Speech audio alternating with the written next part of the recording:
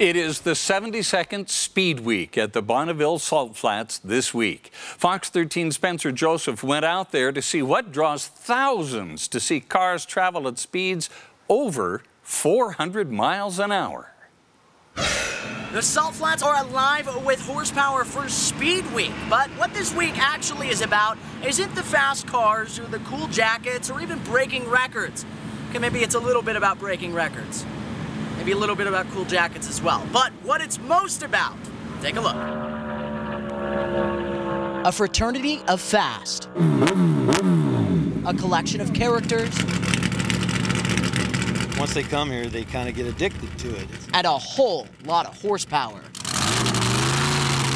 This is on every hot rodder's bucket list. For these sultans of the salt, there's one week that dominates all others. This is our 72nd year of Speed Week, and it's actually been going over 100 years. It's a sight to see for anyone that comes. I don't know that I can explain that. It's kind of its own one of the wonders of the world. And the competition is fierce. Everybody wants to put a record in our books. Whatever class you're in, it's an all-out effort. It's an all-out effort from your engine, from your car, from you. The record in this class is 242, and we hope to surpass that. One person who knows all about that is Eric Sorensen. He's hoping to break some records in his new this year beautiful blue hot rod. It's a challenge, and that's what life's about.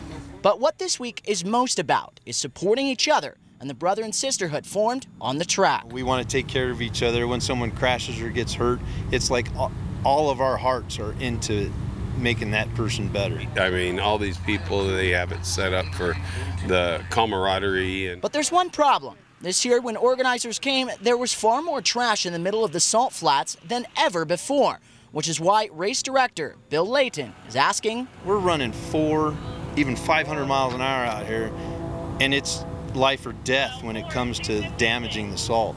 Please pick up all your trash. Please pick up your fire pits. And that way, Speed Weeks at the Bonneville Salt Flats can be a tradition for years to come.